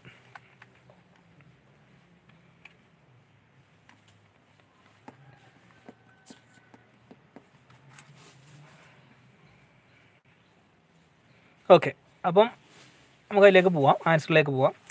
ആദ്യം ചോദിച്ച ചോദ്യം, കേരളത്തിൽ കുരുമുളക് ഗവേഷണ കേന്ദ്രം സ്ഥിതി ചെയ്യുന്നത് എവിടെ? അതിൽ ആൻസർ ചെയ്തിട്ടുണ്ട്, ഗോപിക ആൻസർ ചെയ്തിട്ടുണ്ട് പന്നിയൂർ കണ്ണൂർ, റൈറ്റ് ആൻസർ. അതേപോലെ വിഷ്ണു ആൻസർ ചെയ്തിട്ടുണ്ട് പന്നിയൂർ കണ്ണൂർ, റൈറ്റ് ആൻസർ. പന്നിയൂർ കണ്ണൂരാണ് കുരുമുളക് ഗവേഷണ കേന്ദ്രം സ്ഥിതി ചെയ്യുന്നത്. അടുത്ത നമ്മുടെ രണ്ടാമത്തെ ചോദ്യം, ഏത്തവാഴ ഗവേഷണ കേന്ദ്രം സ്ഥിതി ചെയ്യുന്നത് എവിടെ? അത് PSCയുടെ ഒരു ചോദ്യമാണ്. ഇതൊക്കെ PSC ചോദിച്ചിട്ടുള്ളതാണ്, ചെറിയ ക്വസ്റ്റ്യൻ രീതി നിങ്ങൾ ഒഴിവാക്കാൻ നിൽക്കണ്ട. സോ ഇത് നമ്മളതിൻ്റെ ഒരു ലെവലിൽ നമ്മുടെ താഴെ നിന്ന് പഠിച്ച് തുടങ്ങുന്നവർക്കൊക്കെ നല്ല ഒരു ഇതിൽ പിന്നെ തുടക്കക്കാർക്കൊക്കെ പറ്റിയൊരു ക്വസ്റ്റ്യൻസാണ് ഏത്തവാഴ ഗവേഷണത്തിൽ. ഇപ്പം നമ്മുടെ പ്രധാനപ്പെട്ട നമ്മളെ കൂട്ടുകാർ നല്ല രീതിയിൽ തന്നെ ഇന്ന് പല പൊസിഷനിലും ജോലി ഇരിക്കുന്നവർ തന്നെ ആദ്യ ഘട്ടങ്ങളിലൊക്കെ തെറ്റിച്ചവർ തന്നെയാണ് ഈ ക്വസ്റ്റ്യൻസൊക്കെ തെറ്റിച്ചിട്ട് വന്നിട്ട് നമ്മുടെ അടുത്തൊക്കെ ഒന്ന് പറയാം, അയ്യോ അറിയുന്ന ക്വസ്റ്റ്യൻ വരെ നമ്മൾ തെറ്റിച്ചു പോയി. കാരണം നമുക്കിത് സിമ്പിളാണല്ലോ എന്ന് പറഞ്ഞിരുന്നു, അതിൻ്റെ ഒരു പ്രോബ്ലം കൊണ്ട് അവർക്ക് ആ ക്വസ്റ്റ്യൻ ആൻസർ നഷ്ടപ്പെട്ടു പോയി, റാങ്കിൽ ലേശം ബേക്കോട്ടും വന്നിട്ടുണ്ട്. അങ്ങനെയുള്ളവരൊക്കെ നമുക്കറിയാം. ഓക്കെ, അപ്പോൾ ഞാൻ ചോദിച്ചു ഏത്തവാഴ ഗവേഷണ കേന്ദ്രം കണ്ണാറ തൃശ്ശൂരാണ്. കണ്ണാറ തൃശ്ശൂർ. അതിൽ ആൻസർ ചെയ്തിട്ടുണ്ട് ഗോപിക ആൻസർ ചെയ്തിട്ടുണ്ട്, വിഷ്ണു ആൻസർ ചെയ്തിട്ടുണ്ട്, റൈറ്റ് ആൻസറാണ് കണ്ണാറ.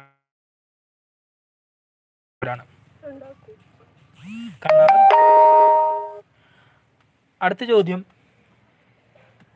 ഇഞ്ചി ഗവേഷണ കേന്ദ്രം. ഇഞ്ചി ഗവേഷണ കേന്ദ്രം നമ്മൾ ചോദിച്ചു, ഇഞ്ചി ഗവേഷണ കേന്ദ്രം എവിടെ സ്ഥിതി ചെയ്യുന്നത്? ഇഞ്ചി ഗവേഷണ കേന്ദ്രം വിഷ്ണു ടി ആൻസർ ചെയ്തിട്ടുണ്ട്, അതേപോലെ ഗോപിക JS ആൻസർ ചെയ്തിട്ടുണ്ട്. വിഷ്ണു ടി ആൻസർ ചെയ്തിട്ടുണ്ട്, ഗോപിക JS ആൻസർ ചെയ്തിട്ടുണ്ട്. രണ്ടും റൈറ്റ് ആൻസറാണ്, അമ്പലവയൽ വയനാട്. അപ്പം ഇഞ്ചി ഗവേഷണ കേന്ദ്രം സ്ഥിതി ചെയ്യുന്നത് അമ്പലവയൽ വയനാട്, മറക്കാതിരിക്കുക. ഇഞ്ചി ഗവേഷണ കേന്ദ്രം അമ്പലവയൽ വയനാട്.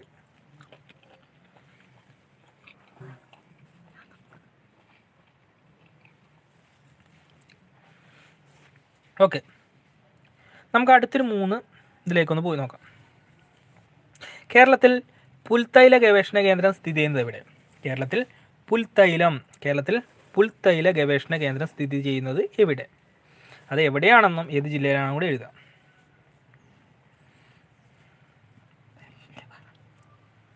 കേരളത്തിൽ പുൽത്തൈല ഗവേഷണ കേന്ദ്രം സ്ഥിതി ചെയ്യുന്നത് എവിടെ?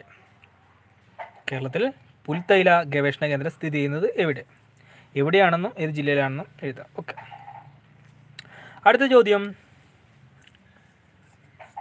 ചോദ്യം, സംസ്ഥാന വൈറോളജി ഇൻസ്റ്റിറ്റ്യൂട്ട് സ്ഥിതി ചെയ്യുന്നത് എവിടെ? സംസ്ഥാന വൈറോളജി ഇൻസ്റ്റിറ്റ്യൂട്ട് സ്ഥിതി ചെയ്യുന്നത് എവിടെ? സംസ്ഥാന വൈറോളജി ഇൻസ്റ്റിറ്റ്യൂട്ട് സ്ഥിതി ചെയ്യുന്നത് എവിടെ?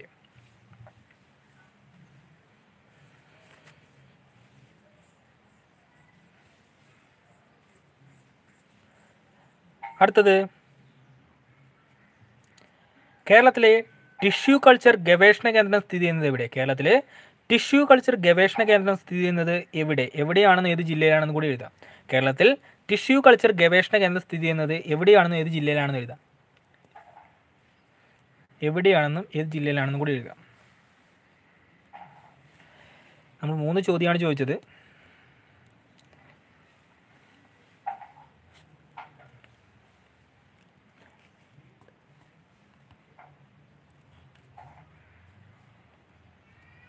ഓക്കെ അല്ലേ? അപ്പോൾ ആദ്യമായിട്ട് ചോദിച്ച ചോദ്യം, കേരളത്തിൽ പുൽത്തൈലം ഗവേഷണ കേന്ദ്രം സ്ഥിതി ചെയ്യുന്നത്. അതിന് ആൻസർ ചെയ്തിട്ടുണ്ട് ഗോപിക JS ആൻസർ ചെയ്തിട്ടുണ്ട്, ഓടക്കാലി എറണാകുളം വിഷ്ണു ആൻസർ ചെയ്തിട്ടുണ്ട്. ഓടക്കാലി എറണാകുളം റൈറ്റ് ആൻസറാണ്. കേരളത്തിൽ പുൽത്തൈല ഗവേഷണ കേന്ദ്രം സ്ഥിതി ചെയ്യുന്നത് ഓടക്കാലി എറണാകുളം, മറക്കാതിരിക്കുക. കേരളത്തിൽ പുൽത്തൈല ഗവേഷണ കേന്ദ്രം ഓടക്കാലി എറണാകുളം. അടുത്ത രണ്ടാമത്തെ ചോദ്യം, സംസ്ഥാന വൈറോളജി ഇൻസ്റ്റിറ്റ്യൂട്ട് സ്ഥിതി ചെയ്യുന്നത് എവിടെ? സംസ്ഥാന വൈറോളജി ഇൻസ്റ്റിറ്റ്യൂട്ട് സ്ഥിതി ചെയ്യുന്നത് എവിടെ? ഇപ്പം നമ്മൾ ഈ കൊറോണ ഒക്കെ ഉള്ള സാഹചര്യമാണ്, അപ്പം എല്ലാവരും ഇത് പഠിച്ചു വെക്കുക. കാരണം ഇതൊക്കെ നിർബന്ധമായി നിലവിലിപ്പം ചോദിക്കാൻ സാധ്യതയുള്ള ഒരു ക്വസ്റ്റ്യൻ തന്നെയാണ്. സംസ്ഥാന വൈറോളജി ഇൻസ്റ്റിറ്റ്യൂട്ട് ഇപ്പോൾ ഈ നിലവിൽ കൊറോണയുള്ള സാഹചര്യമാണ്. അപ്പോൾ ഈ കൊറോണയെക്കുറിച്ച് നിങ്ങൾ പഠിക്കാൻ ശ്രമിക്കുക. ഓക്കെ, നമ്മൾ കൊറോണയെക്കുറിച്ചൊരു വീഡിയോ ചെയ്തിട്ടുണ്ട്. അപ്പം ഞങ്ങളുടെ വീഡിയോസിൽ എടുത്തു നോക്കിയാൽ കൊറോണയെക്കുറിച്ചുള്ള വീഡിയോസ് ഉണ്ട്, അത് കാണാൻ ശ്രമിക്കുക. നിലവിൽ എല്ലാവർക്കും ആ കൊറോണയെക്കുറിച്ചുള്ള ക്വസ്റ്റ്യൻ നഷ്ടപ്പെടാൻ പാടില്ല ഒരിക്കലും.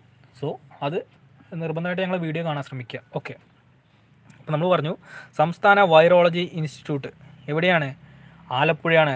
ആലപ്പുഴയാണ് ആൻസർ. വിഷ്ണുറ്റി ആൻസർ ചെയ്തിട്ടുണ്ട്, അതുപോലെ ഗോപിക ആൻസർ ചെയ്തിട്ടുണ്ട്. ആലപ്പുഴ റൈറ്റ് ആൻസറാണ്. ഏതാണ്? ആലപ്പുഴയാണ് റൈറ്റ് ആൻസർ. ഓക്കെ, അടുത്ത നമ്മൾ ചോദിച്ച ചോദ്യം കേരളത്തിൽ ടിഷ്യൂ കൾച്ചർ ഗവേഷണ കേന്ദ്രം എവിടെ സ്ഥിതി ചെയ്യുന്നത്? അപ്പം അതിൽ ഗോപിക ആൻസർ ചെയ്തിട്ടുണ്ട് പൂജപ്പുര തിരുവനന്തപുരം എന്ന് ആൻസർ ചെയ്തിട്ടുണ്ട്. MMUCക്കും ആൻസർ ചെയ്തിട്ടുണ്ട് തിരുവനന്തപുരം ആണ്. അത് എവിടെയാണെന്നാണ് ഞാൻ ചോദിച്ചത്. ടിഷ്യൂ കൾച്ചർ ഗവേഷണ കേന്ദ്രം പാലോടാണ് ആൻസർ, പൂജപ്പുര അല്ല, പാലോടാണ് ആൻസർ. കേരളത്തിൽ ടിഷ്യൂ കൾച്ചർ ഗവേഷണ കേന്ദ്രം സ്ഥിതി ചെയ്യുന്നത് പാലോടാണ്. പാലോട്, തിരുവനന്തപുരം.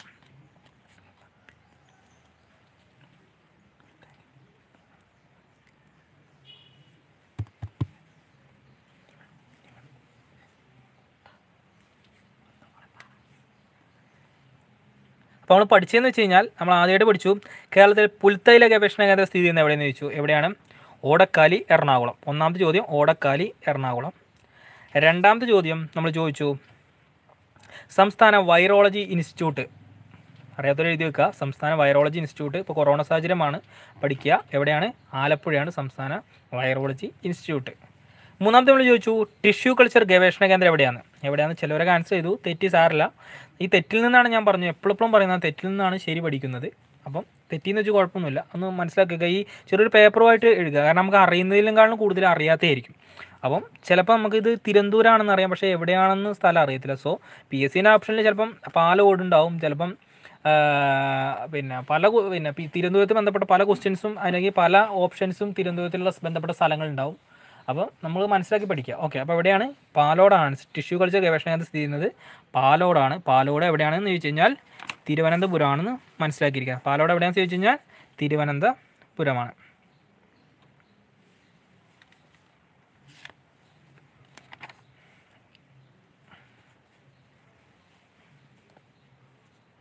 ഇനി കുറച്ച് നമുക്ക് കാർഷിക സ്ഥാപനങ്ങളും ആസ്ഥാനങ്ങളും കുറച്ച് പഠിക്കാം. കാർഷിക സ്ഥാപനങ്ങളും ആസ്ഥാനങ്ങളെക്കുറിച്ചും കുറച്ച് പഠിക്കാം. ഓക്കെ അല്ലേ? എല്ലാവരും ഓക്കെ പറഞ്ഞേ. കാർഷിക സ്ഥാപനങ്ങളും ആസ്ഥാനങ്ങളെയും കുറിച്ച് പഠിക്കാം. ബോറടിക്കേണ്ട ആവശ്യമൊന്നുമില്ല. ബോറടിക്കുന്നിടയ്ക്ക് പല കാര്യങ്ങളും നമുക്ക് ചർച്ച ചെയ്യാം. നിങ്ങൾക്ക് എന്ത് വേണമെങ്കിലും ചോദിക്കാം. ഞാൻ എപ്പോഴും പറയാറുണ്ട്, എന്ത് കാര്യങ്ങളെക്കുറിച്ച് നിങ്ങൾക്ക് ചോദിക്കാം. അതിനെക്കുറിച്ച് ആൻസർ ഇരിക്കാൻ തന്നെയാണ് നമ്മൾ വന്നിരിക്കുന്നത്. ആൻസർ തരാൻ തന്നെയാണ് നമ്മൾ ഈ ഒരു ലൈവ് വന്നിരിക്കുന്നത്. എന്തിനെക്കുറിച്ച് വേണം ചോദിക്കാം നിലവിൽ. അപ്പോൾ പഠിക്കുന്ന കാർഷിക സ്ഥാപനങ്ങളും ആസ്ഥാനങ്ങളെ കുറിച്ചിട്ടാണ് പഠിക്കാൻ പോകുന്നത്. ഓക്കെ, അതിൽ ആദ്യമായി പഠിക്കുന്നത് സുഗന്ധഭവൻ സ്ഥിതി ചെയ്യുന്നത് എവിടെ? കേരളത്തിൽ സുഗന്ധഭവൻ സ്ഥിതി ചെയ്യുന്നത് എവിടെ? ഞാൻ പറഞ്ഞല്ലോ കാർഷിക സ്ഥാപനങ്ങളാണ്, മനസ്സിലായി? അതിൻ്റെ ആസ്ഥാനമാണ് ഞാൻ ചോദിക്കുന്നത്. കേരളത്തിൽ സുഗന്ധഭവൻ സ്ഥിതി ചെയ്യുന്നത് എവിടെ?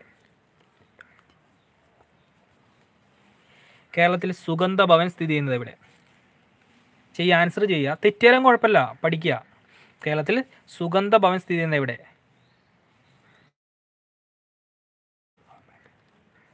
കേരളത്തിൽ സുഗന്ധഭവൻ സ്ഥിതി ചെയ്യുന്നത് എവിടെ? അതിന് നിങ്ങൾ സ്ഥലവും പഠിച്ചു വെക്കുക, അതെവിടെയാണെന്നും പഠിച്ചു വെക്കുക. കേരളത്തിൽ സുഗന്ധഭവൻ. ഓക്കെ, രണ്ടാമത്തെ ചോദ്യം നബാർഡിൻ്റെ ആസ്ഥാനം എവിടെ? നബാർഡിൻ്റെ ആസ്ഥാനം കേരളത്തിൽ എവിടെയാണ്? നബാർഡിൻ്റെ ആസ്ഥാനം കേരളത്തിൽ എവിടെയാണ്? നബാർഡിൻ്റെ ആസ്ഥാനം കേരളത്തിൽ എവിടെയാണ്? ആൻസർ ചെയ്യുക. ആൻസർ ചെയ്യുന്നത് തിരുവനന്തപുരം. ഗോപിക ആൻസർ ചെയ്യുന്നത് തിരുവനന്തപുരത്ത് എവിടെയാണെന്ന് ഞാൻ ചോദിച്ചത്. നബാർഡിൻ്റെ കേരളത്തിലെ ആസ്ഥാനം തിരുവനന്തപുരത്ത് എവിടെയാണെന്ന് ഞാൻ ചോദിക്കുന്നത്. നമ്മൾ ഒറിജിനൽ സ്ഥലം തന്നെ കൃത്യമായി പഠിച്ചു വെക്കാൻ ശ്രമിക്കുക, മാറിപ്പോകാൻ പാടില്ല. കാരണം ഒറിജിനൽ സ്ഥലം പഠിച്ചു വെക്കുക. കാരണം PSC ചിലപ്പോൾ ഈ ഒരു ജില്ലയായിരിക്കില്ല ചോദിക്കുന്നത്, തിരുവനന്തപുരത്താണ് ഏത് സ്ഥലമെന്നായിരിക്കും ചോദിക്കുക. സോ അത് പഠിക്കുക. ഞാൻ ആദ്യം ചോദിച്ചു സുഗന്ധഭവൻ സ്ഥിതി ചെയ്യുന്നത് എവിടെയെന്ന്. അതിന് ഗോപിക ആൻസർ ചെയ്തിട്ടുണ്ട് കൊച്ചി എന്ന്, MMUCക്ക് ആൻസർ ചെയ്തിട്ടുണ്ട് പാലാരിവട്ടം എന്ന്. അങ്ങനെ ഏത് സ്ഥലമാണെന്ന് ആൻസർ ചെയ്യുക. പാലാരിവട്ടം ശരിയെന്നല്ല ഞാൻ പറയുന്നത്. എവിടെ അങ്ങനെയുള്ള സ്ഥലം ഏതാണെന്നുള്ളത് സ്ഥലം കൃത്യമായിട്ട് നോട്ട് ചെയ്യാൻ ശ്രമിക്കുക. ഞാൻ രണ്ടാമത് ചോദിച്ചാൽ നബാർഡിൻ്റെ ആസ്ഥാനം എവിടെയാണ്? അത് തിരുവനന്തപുരത്ത് ആണെന്ന് ആൻസർ ചെയ്യുന്നത്. തിരുവനന്തപുരത്ത് ആൻസർ ചെയ്യുന്നത്. തിരുവനന്തപുരത്ത് എവിടെയാണെന്ന് ഞാൻ ചോദിക്കുന്നത്.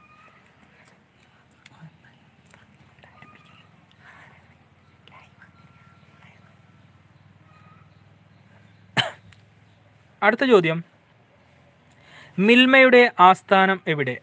കേരളത്തിൽ മിൽമയുടെ ആസ്ഥാനം എവിടെ? കേരളത്തിൽ മിൽമയുടെ ആസ്ഥാനം എവിടെ? കേരളത്തിൽ മിൽമയുടെ ആസ്ഥാനം എവിടെ?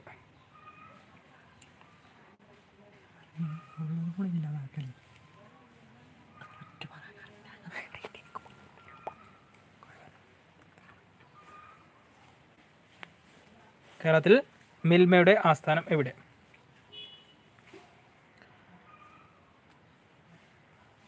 ലാസ്റ്റ് സെക്കൻഡ്സ് ആണ്, ആൻസർ ചെയ്യുക.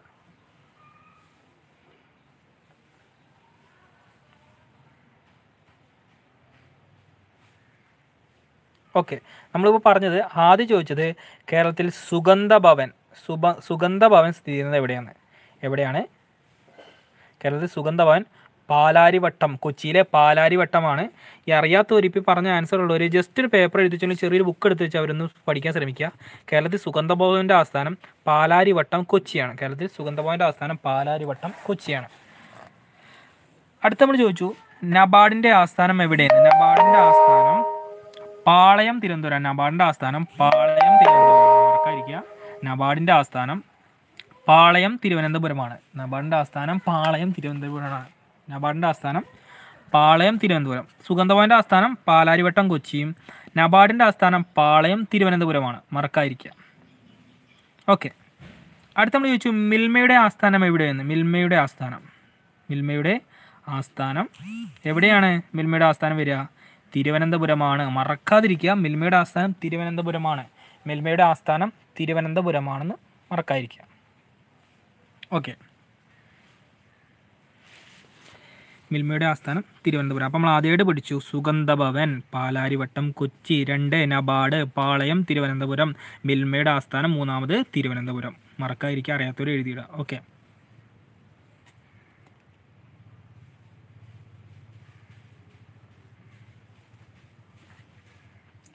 പിന്നെ ഒരു കാര്യം പറയാനുണ്ട്. ഇന്ന് രാത്രി 8:30 ഞാൻ ലൈവിൽ വരുന്നതായിരിക്കും. നമുക്ക് ജില്ലകളെക്കുറിച്ച് പഠിക്കാം. ഓരോ ജില്ലകളെക്കുറിച്ച് നമുക്ക് എടുത്ത് പഠിക്കാം. കാരണം നമ്മൾ ഇതിന് മുന്നേ ജില്ലകളെക്കുറിച്ച് വീഡിയോ ചെയ്തിട്ടുണ്ട്. കാസർഗോഡ്, കണ്ണൂർ, വയനാട്, കോഴിക്കോട് ജില്ലകളെക്കുറിച്ച് ഇമ്പോർട്ടൻ്റ് ആയ കാര്യങ്ങളെ വെച്ചിട്ട് നമ്മൾ വീഡിയോസ് ചെയ്തിട്ടുണ്ട്. ആ വീഡിയോസ് കാണാത്തവരൊന്ന് കാണാൻ ശ്രമിക്കുക. അതിന് ശേഷമുള്ള ജില്ലകളെക്കുറിച്ചിട്ടായിരിക്കും ഞങ്ങൾ ഇന്ന് വീഡിയോ ക്ലാസ് ചെയ്യുന്നത്. അപ്പോൾ എന്തായാലും നമുക്ക് ലൈവ് നേരിട്ട് തന്നെ നമുക്ക് സംസാരിച്ച് ചെയ്യാവുന്നതാണ്. അപ്പോൾ 8:30 ലൈവിൽ ഞാൻ വരുന്നതായിരിക്കും. അപ്പം 8:30 പിന്നെ എല്ലാവരും ഈ വീഡിയോ കാണുന്നവരെല്ലാവരും ലൈവിൽ പങ്കാളിയാവണം. അതേപോലെ നിങ്ങൾ ഇന്ന് സഹകരിച്ച പോലെ ആൻസർ ചെയ്യണമെന്ന് അഭ്യർത്ഥിക്കുകയാണ്. അപ്പോൾ 8:30 ലൈവ് വരും. ഓക്കെ, അപ്പോൾ നമ്മൾ പഠിച്ച് സുഗന്ധഭവൻ പാലാരിവട്ടം, കൊച്ചി. നബാർഡ് പാളയം, തിരുവനന്തപുരം. 3 മിൽമ, തിരുവനന്തപുരം. ഓക്കെ അല്ലേ? അപ്പോൾ ഞാൻ ഇന്ന് ഇപ്പം എന്തായാലും കുറച്ച് നമ്മൾ ആൻസർ ചെയ്ത് ബോറടിച്ചെന്ന് പലരും നമ്മൾ ഈ PSCയിൽ ബോറടി എന്ന് പറഞ്ഞൊരു കാര്യമില്ല, എല്ലാവരും മനസ്സിലാക്കുക. ഇനി ബോറടിച്ചെന്ന് തോന്നുന്നുണ്ടെങ്കിൽ നമുക്ക് കുറച്ച് കാര്യങ്ങൾ സംസാരിക്കാം. ഓക്കെ, അപ്പോൾ പിന്നെ ഇതിലിപ്പോൾ PSC ഏത് ഇതിൽ അല്ലെങ്കിൽ ഏത് ലിസ്റ്റിൽ പെട്ടവരുണ്ടോ?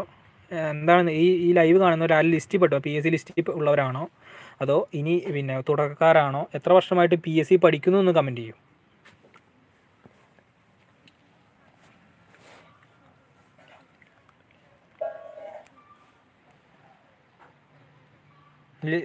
പിന്നെ ലൈവ് കാണുന്നവരൊന്ന് കമൻറ്റ് ചെയ്യുക.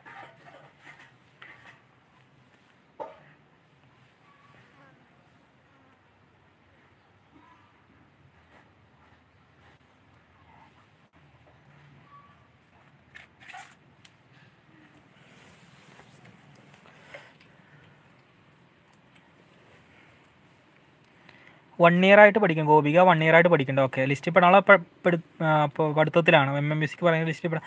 ഓക്കെ, നമുക്ക് ലിസ്റ്റിൽ പെടാനുള്ള പഠിത്തം എന്ന് പറയുമ്പോൾ നിങ്ങൾ എത്ര മണിക്കൂർ വെച്ച് പഠിക്കും? എങ്ങനെയാണ് നിങ്ങളെ പഠിത്തമൊക്കെ എങ്ങനെയാണ്?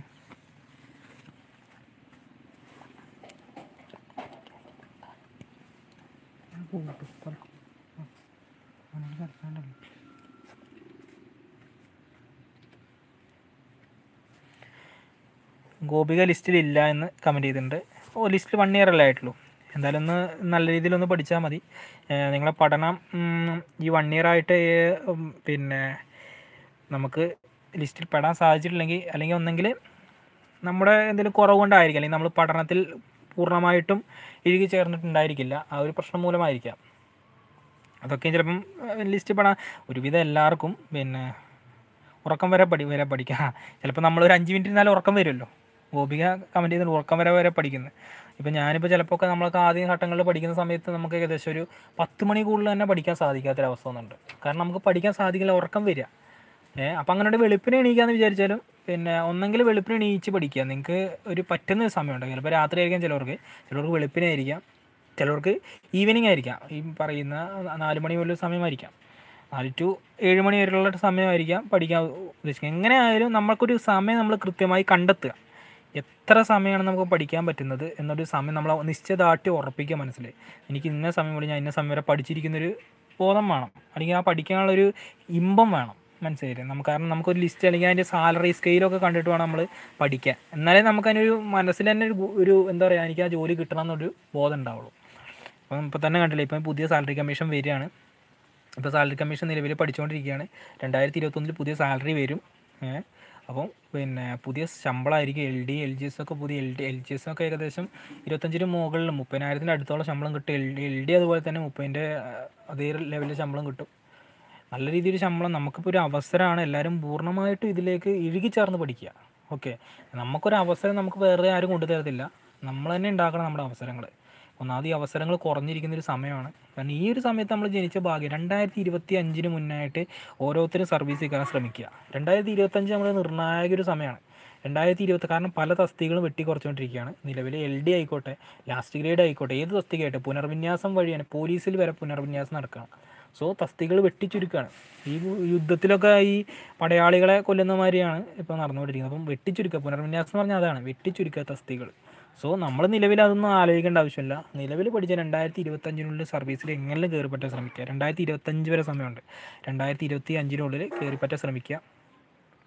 പിന്നെ ആത്മാർത്ഥമായിട്ടൊരു ശ്രമമാണ് നമ്മുടെ ഭാഗത്തുനിന്ന് വേണ്ടത്. അപ്പോൾ നമുക്കൊരു കുറച്ചൊരു 2-3 കാര്യങ്ങളൊക്കെ പറഞ്ഞിട്ട് നമുക്ക് ഇന്നത്തെ ലൈവ് അവസാനിപ്പിക്കുക. എന്നിട്ട് രാത്രി നമുക്ക് ബാക്കി ലൈവ് നമുക്ക് ഇടാം. ഓക്കെ, അപ്പം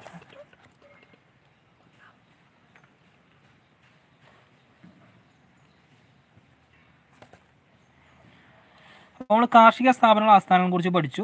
അതിൽ ആദ്യം ചോദിച്ചു സുഗന്ധവം പഠിച്ചു, നബാർഡ് പഠിച്ചു, മിൽമ പഠിച്ചു. സുഗന്ധവം പാലാരിവട്ടം കൊച്ചിയും, പിന്നെ മിൽമ തിരുവനന്തപുരം, നബാർഡ് പാളയം തിരുവനന്തപുരം. ഓക്കെ, നമുക്ക് 2-3 ക്വസ്റ്റ്യൻ കൂടെ പഠിച്ചിട്ട് നമുക്ക് നിർത്താം. ഓക്കെ, എന്നിട്ട് നമുക്ക് രാത്രി 8:30 സ്റ്റാർട്ട് ചെയ്യാം. എന്തെങ്കിലും സംശയം ഉണ്ടെങ്കിൽ ചോദിക്കട്ടെ, ഒരു കുഴപ്പമില്ല. അപ്പം ബീഫെഡിൻ്റെ ആസ്ഥാനം കേരളത്തിലെവിടെ? ബീഫെഡിൻ്റെ ആസ്ഥാനം എവിടെ എന്നാണ് അടുത്ത ചോദ്യം. ബീഫെഡിൻ്റെ കേരളത്തിലെ ആസ്ഥാനം എവിടെ? ബീഫെഡിൻ്റെ ആസ്ഥാനം കേരളത്തിലെവിടെ? ഒന്നാമത്തെ ചോദ്യം, കേരളത്തിൽ ബീഫെഡിൻ്റെ ആസ്ഥാനം എവിടെ? കേരളത്തിൽ ബീഫെഡിൻ്റെ ആസ്ഥാനം എവിടെ?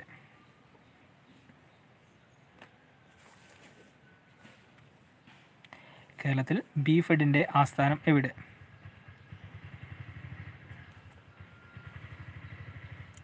രണ്ടാമത്തെ ചോദ്യം, കേരാഫെഡിൻ്റെ ആസ്ഥാനം എവിടെ? കേരളത്തിൽ കേരാഫെഡിൻ്റെ ആസ്ഥാനം എവിടെ? കേരളത്തിൽ കേരാഫെഡിൻ്റെ ആസ്ഥാനം എവിടെ? കേരളത്തിൽ കേരാഫെഡിൻ്റെ ആസ്ഥാനം എവിടെ?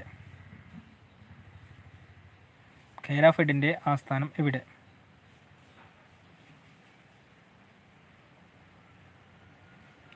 കേരളത്തിൽ കേരാഫെഡിൻ്റെ ആസ്ഥാനം എവിടെ? അടുത്ത ചോദ്യം,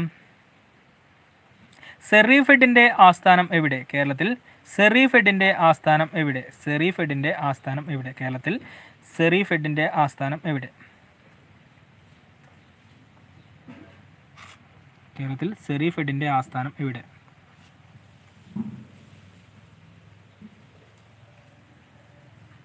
നമ്മൾ ആദ്യമായിട്ട് ചോദിച്ച ചോദ്യം, ബീഫെഡിൻ്റെ ആസ്ഥാനം കേരളത്തിലെവിടെ? കേരളത്തിൽ ബീഫെഡിൻ്റെ ആസ്ഥാനം എവിടെ? രണ്ടാമത്തെ ചോദ്യം, കേരാഫെഡിൻ്റെ ആസ്ഥാനം എവിടെ? മൂന്നാമത്തെ ചോദ്യം, സെറിഫെഡിൻ്റെ ആസ്ഥാനം എവിടെ? ലാസ്റ്റ് നമുക്ക് ഈ ഭാഗങ്ങളിൽ നിന്ന് പഠിച്ച ഈ ഒരു കാർഷിക സ്ഥാപന ആസ്ഥാനം കൂടെ ഒന്നുകൂടി ഒന്ന് പറഞ്ഞു നോക്കാം. അപ്പോൾ നമ്മൾ ആദ്യമായിട്ട് ചോദിച്ചത് ബീഫെഡിൻ്റെ ആസ്ഥാനം ആൻസർ ചെയ്യുക. രണ്ടാമത്തത് കേരാഫെഡിൻ്റെ ആസ്ഥാനം എവിടെ നിന്ന് ആൻസർ ചെയ്യുക. മൂന്നാമത്തെ സെറിഫെഡിൻ്റെ ആസ്ഥാനം എവിടെ നിന്ന് ആൻസർ ചെയ്യുക. ഓക്കെ, MMSCക്കും വിഷ്ണു ടീം ട്രിവാൻഡ്രം എന്ന് ആൻസർ ചെയ്തിട്ടുണ്ട്. നോക്കാം. അപ്പോൾ ആൻസർ പറയല്ലേ? ഓക്കെ അല്ലേ?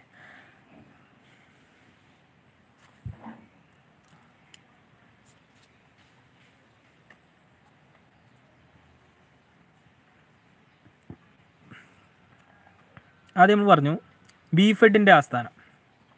കേരളത്തിൽ ബിഫെഡിൻ്റെ ആസ്ഥാനമാണ് പാപ്പനംകോട്, തിരുവനന്തപുരം. കേരളത്തിൽ ബിഫെഡിൻ്റെ ആസ്ഥാനമാണ് പാപ്പനംകോട്, തിരുവനന്തപുരം. കേരളത്തിൽ ബിഫെഡിൻ്റെ ആസ്ഥാനം എവിടെ? പാപ്പനംകോട്, തിരുവനന്തപുരം. ഓക്കെ അല്ലേ? രണ്ടാമത്തെ ചോദ്യം, സെറിഫെഡിൻ്റെ ആസ്ഥാനം എവിടെ? കേരളത്തിൽ സെറിഫെഡിൻ്റെ ആസ്ഥാനം എവിടെ? പട്ടം, തിരുവനന്തപുരം. 1 ബിഫെഡ് പാപ്പനംകോട്, തിരുവനന്തപുരം. 2 സെറിഫെഡ് എവിടെയാണ്? പട്ടം, തിരുവനന്തപുരം. തിരുവനന്തപുരം പട്ടത്തിലാണ് എന്ത്? സെറിഫെഡിൻ്റെ ആസ്ഥാനം. മൂന്നാമത്തെ കേരാഫെഡിൻ്റെ ആസ്ഥാനം എവിടെ? തിരുവനന്തപുരമാണ്. കേരാഫെഡിൻ്റെ ആസ്ഥാനം തിരുവനന്തപുരമാണ്. കേരളത്തിൽ കേരാഫെഡിൻ്റെ ആസ്ഥാനം തിരുവനന്തപുരം. ഒന്നാമത്തെ ചോദ്യം, ബിഫെഡിൻ്റെ ആസ്ഥാനം പാപ്പനംകോട്, തിരുവനന്തപുരം.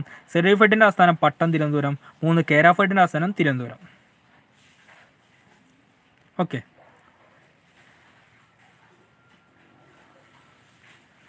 നമുക്ക് ഇതിട്ട് ഒന്നുകൂടെ പറഞ്ഞു നോക്കാം. സുഗന്ധഭവൻ നമ്മൾ ആദ്യമായിട്ട് പഠിച്ചു. സുഗന്ധഭവൻ. സുഗന്ധഭവൻ്റെ ആസ്ഥാനം പാലാരിവട്ടം, കൊച്ചിയാണ്. സുഗന്ധഭവൻ്റെ ആസ്ഥാനം പാലാരിവട്ടം, കൊച്ചിയാണ്. 2 നബാർഡിൻ്റെ ആസ്ഥാനം പാളയം, തിരുവനന്തപുരമാണ്. നബാർഡിൻ്റെ ആസ്ഥാനം പാളയം, തിരുവനന്തപുരമാണ്.